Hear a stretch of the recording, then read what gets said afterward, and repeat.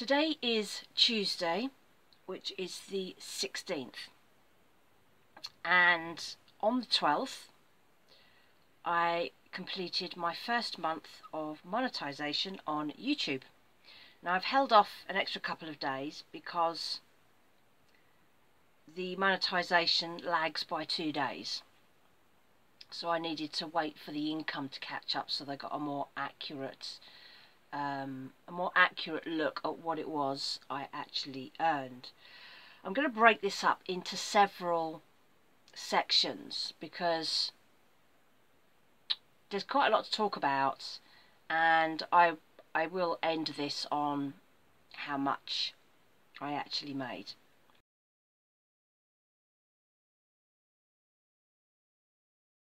But I want to talk through the process of it first, because it's really rather complicated. So I got monetized on the 12th of December, and then you have to go through these really long processes to get properly registered so you can receive your money. Google is an American company, so you have to register your tax status, and you have to fill out forms online for that. It doesn't take long, but I had to use some of the help icons to understand what I was applying for, because it's all numbers and it makes no sense to me. And so you have to register, you have to prove who you are, where you live. To prove where you live, you have to put in your details, and then Google sends you a card through the post with a code number on, and you put that code number into the Google AdSense section, which is where the ads and all the money gets processed for YouTube, because Google owns YouTube. So you have to wait 3 weeks for that. So I registered for that before Christmas. It takes about 3 weeks to turn up, and of course it turned up while I was away for Christmas, so it sat there until I got back in the new year. So this process has probably taken a bit longer than it should. You've registered for tax status. You have to then prove your bank account, which means them putting a few pence into your bank account, and then once that appears on your bank statement, which apparently takes 3 days, and I'm still waiting for that one, you put that amount into Google, and that proves your bank account. So you have to go through this long process. So today is now the 15th of January, and I still haven't completed the entire process to be able to receive my money. And then the money only gets sent through on certain days. I think it's something like the 21st of the month. But I think I also read somewhere that it takes a month to process it. So I may not get this money this month. I might have to wait till February. I'll have to let you know on that one. There are some really good things actually about being monetized on YouTube. You get more information, so the analytics are more interesting. I can see much more information. I can see more detail about which videos are getting traffic. I can see how much each video is made. You also get a free music library. Lots and lots of music clips that run anything up to about 4 minutes that you can use on your YouTube channel. So no longer do I need to scrabble around on YouTube looking for copyright free music, then having to copy all the copyright information into the description. I can just use that music, and there's a really good variety, all different genres, all different styles. There's always something. So I've really liked that, I have to say. Gamification. I'm really big on analytics and numbers. I'm not a maths person, but I'm massively into spreadsheets and logging numbers. So being able to see all this information coming through is really interesting to me. But it does kind of gamify YouTube now.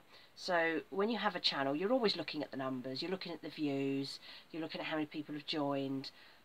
But when they add the extra layer of money onto it, you have to keep yourself in check. If you want to be a genuine, organic channel, you have to make sure that you're not just making content because it's going to get you a few extra quid in the bank. So that's something to watch.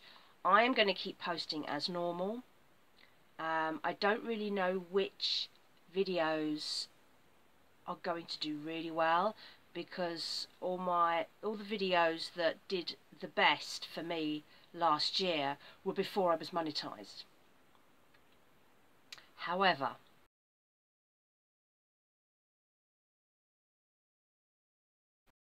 last year I heard about something called evergreen videos, and all that basically means is that you're making content which doesn't age. So if you are running a channel that is reactive to, say, the news, to politics, that means that it's very much, it fits into a certain time. And with channels like mine, and there are lots of channels that are like mine, a lot of what these videos are is, it stands the test of time. So let's say towards the end of last year I found a new channel called Live It Like Lauren, which is exactly my kind of channel. It's day in the life, point and shoot, it's very straightforward, it's very honest, and that's what I love.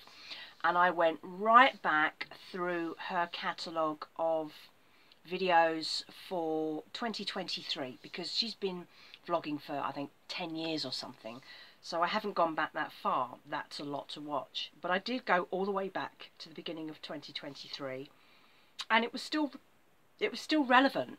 It was really interesting, and it helped to give me a backstory to her life that meant that watching her videos now makes more sense. And I have had comments here on this channel from people who've said, I've just discovered your channel and I've gone right back to the beginning and started watching from the beginning. Now, from a monetization point of view, that's great, because it means that videos that I made, say, 6 months ago may now be starting to earn some money.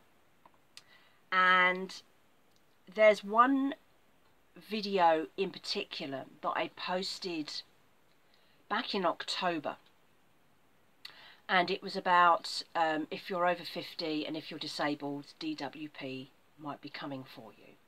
And it was about how they're trying to push the over 50s back into work, because too many of them are out of work, mostly because of ageism in the workplace, and how they're trying to push as many disabled people into work as possible.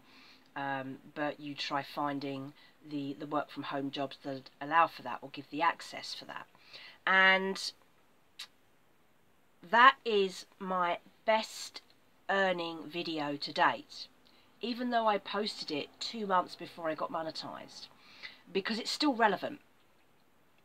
DWP is still very relevant. Benefit issues and everything surrounding that is still very relevant. Getting a job when you're over 50 is still relevant. Trying to get a job or not lose your benefits when you have a disability or health issues that prevent you from working full-time is still very much an issue, and particularly where we are still having the transition from working tax credits to universal credit is still very relevant. So when I look at the stats for this video, and I'll put that on screen now so you can see where it started back in October, and it's a relatively quick climb, but you can see how over time it has continued to gain traffic, it continues to get interest, and the revenue for that has been since December, and that's my best paying video. So evergreen videos, if you're a small channel, and particularly if you're making things about your day-to-day life, it's still relevant. And if you use the end cards, the end screens that come up at the end of a video, where you'll get other recommendations and a subscribe button and a support me button, if you are a small channel, you can add playlists of your own, you can recommend videos that you think you want to push, or you can allow YouTube to do its own recommendations, which means based on the way the algorithms are working and the way it sees people, viewers, reacting to your channel and individual videos, it'll recommend something to them that it thinks they will be interested in, and that would be based on other things they've watched. And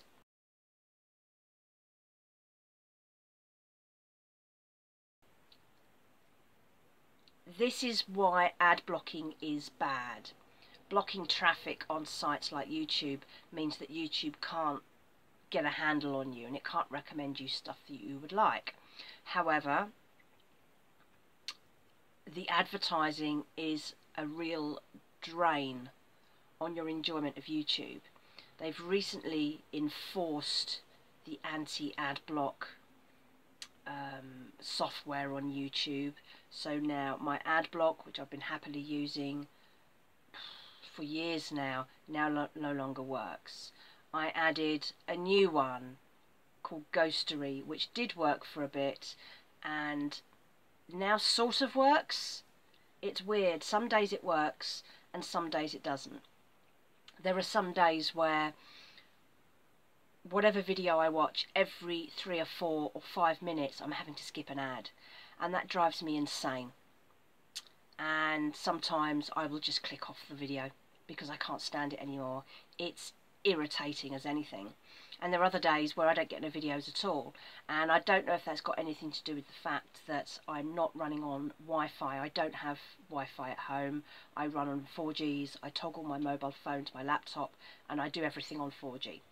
And I think with 4G it's something to do with it can't locate where you are, your IP address keeps moving or something, because they say that 4G is more secure than Wi-Fi because it's hard for them to pin you down.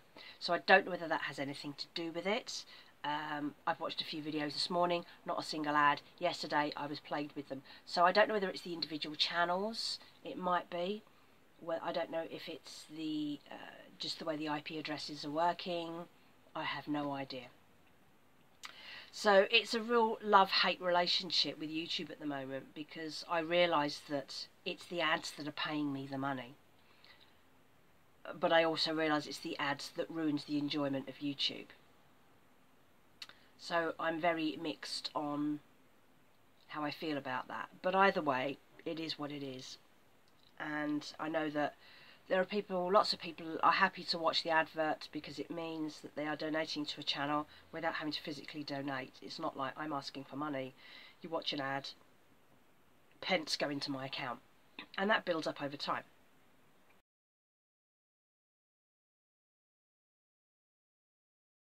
So the question is, how much did I earn? Now, I googled this, couldn't help it.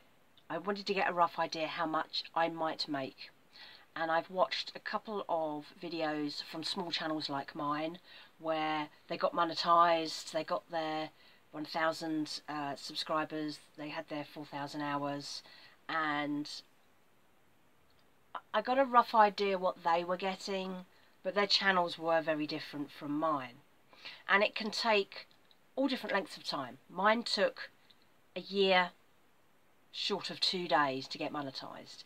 There are channels which have taken 4 years to get monetized but get a lot more money than me.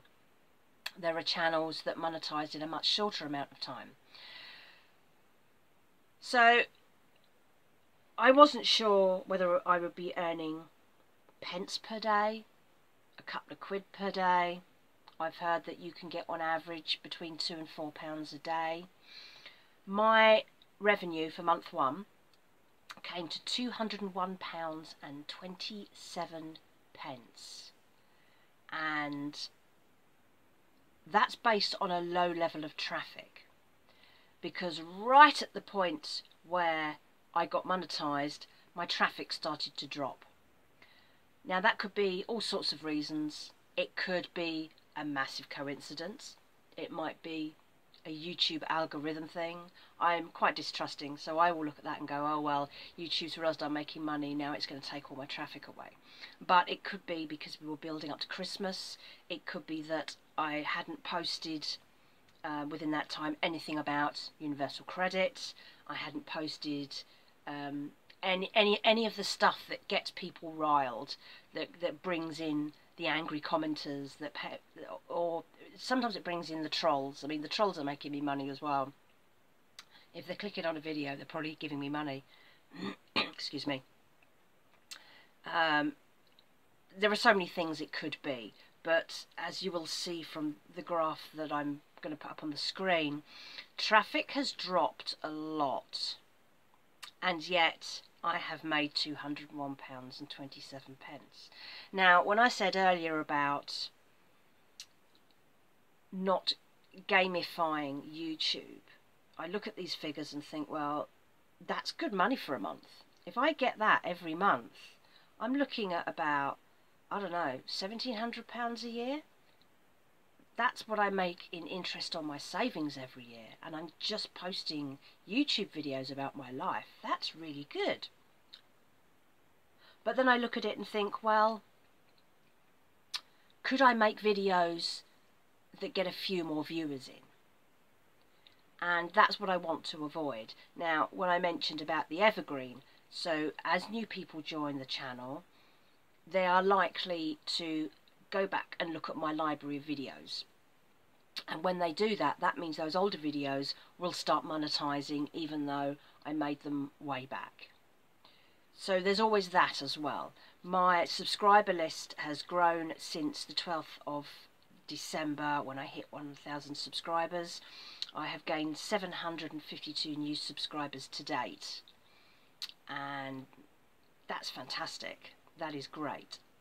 However, subscribers, if I look at the analytics, subscribers are not the people who are making the money. It's the people who drop in and watch one video and leave. So I need to keep making a range of videos about different things.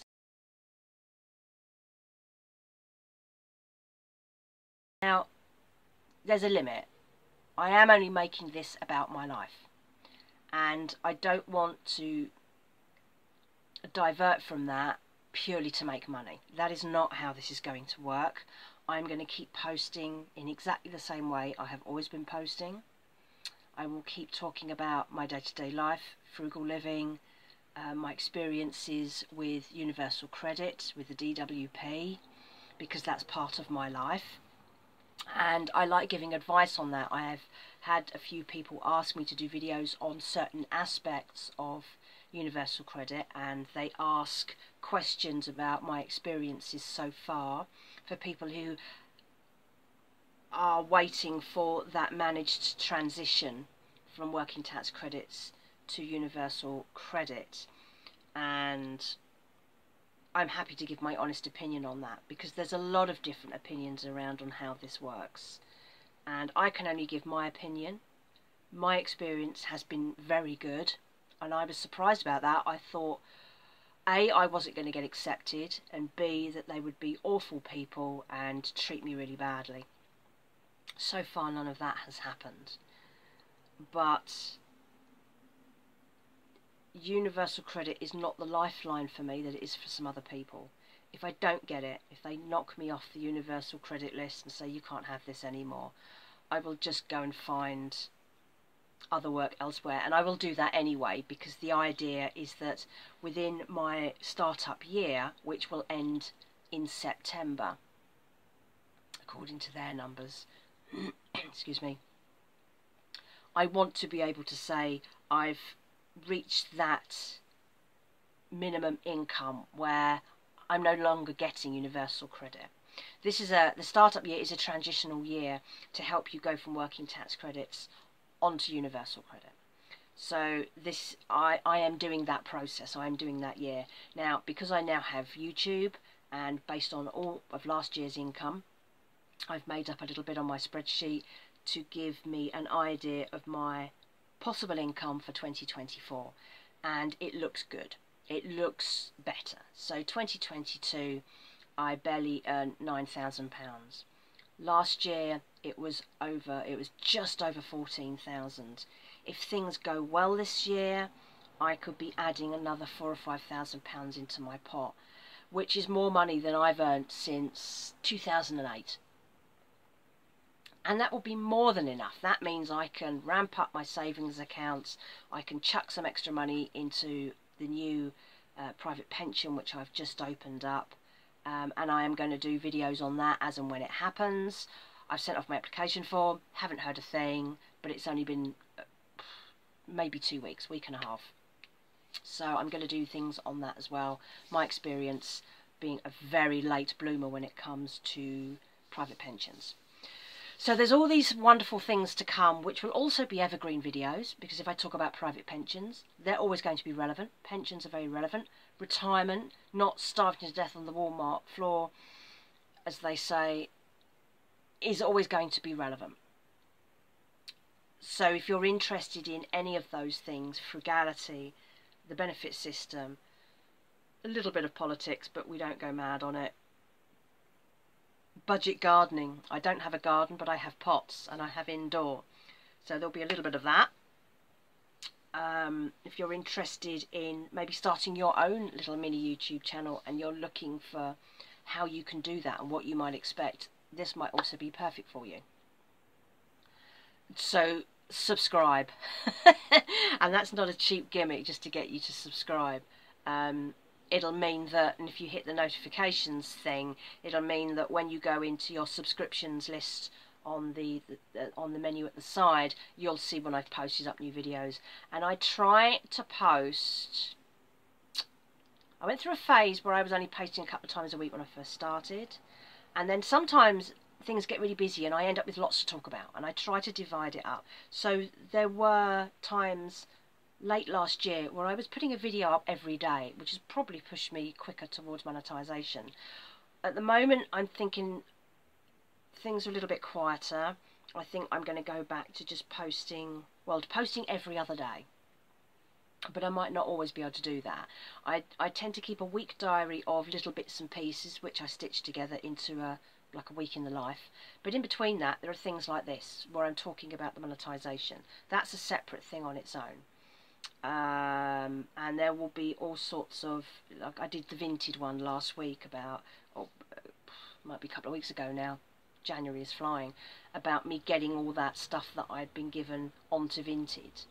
And there will be occasions where I'm talking about very specific things, like my car insurance is due this month and that's gone through the roof. How am I going to negotiate that down to a more sensible amount of money? I'm going to try again to do end of month financial roundups, but again it depends on what's going on that month. There are some months where there's nothing really much to talk about. My supermarket hauls will always be there, but they're very quick, they're very short and sweet, so they tend to go into the weekly diaries. Anyway, slightly off topic, but also it's how I'm thinking about making these evergreen videos, making content that's relevant, that the people who are now following me and commenting, how it makes sense, how people are learning from the recipes I do, which are entirely designed to be budget. Most of my cake recipes have no eggs. Eggs are expensive. A lot of my recipes come from a website that specialises in wartime baking, so a lot of them are rationing recipes, perfect when you're in a cost of living crisis. And there are lots of little things that I do, like how to long-term store vegetables, how to bottle fruit, all that sort of thing. And these are really useful things if you are struggling on a tight food budget and you're trying to make things go longer, if you're trying to save your food effectively so that you always have things in stock, because you don't have to keep fresh things fresh. It might be that a lot of stuff can be frozen, that sort of thing. So these are very relevant videos for at least the next year going forward. Cost of living, economic problems never goes away. So I hope that's been useful. I'm probably going to do, well, I will do one of these videos every month. I reckon that if my traffic continues as it is, I will be averaging probably about £150 a month on YouTube, depending on what I post, depending on how YouTube decides to share my videos around. When I get paid, I don't know. I might get paid this month. I think, because I'm still waiting to finish the process, I might have missed the boat this month. I don't know how long payments take to process. I've heard it's quite a long time each month, so I may not get paid until February sometime, but I will keep you posted on that. So I hope that's been interesting. Yay, we're monetized. we have the possibility of making a good side hustle out of YouTube. And if I make 1,700 a year out of YouTube, that is a good side hustle for me, because all my side hustles are quite small. Banking interest earns about 1,700. There are other things that I'm obviously now doing which are earning more, some earn less, but they all go into the same pot, and at the moment that's showing that I will be better off this year than last year, and considerably better off than I was 2 years ago. And it's the drip feed effect, little bits here, little bits there. And if YouTube's going to pay me to make the same stuff I've always been paid, and it's useful to you, and you're finding it interesting and entertaining, or it helps you improve something in your life, or find a money saving hack, what's wrong with that? What is wrong with that? So I hope you've enjoyed this. I hope all the little graphs that go with it that I've pulled off of my YouTube are interesting. It makes it less boring than just looking at my face for half an hour. Anyway, so I'm going to go. I've got a warm cup of tea. It's really cold, and I'm going to go and put my big green hoodie thing on now that I've finished my video. I'm going to get into my snuggly wear and edit this video and get that out, and you will be seeing this on Tuesday afternoon. So I hope you're going to have a good week. I hope your Monday started well. I hope your Tuesday is okay. I hope you're not struggling with snow, freezing temperatures, all that stuff. Winter. Joy. Catch you soon.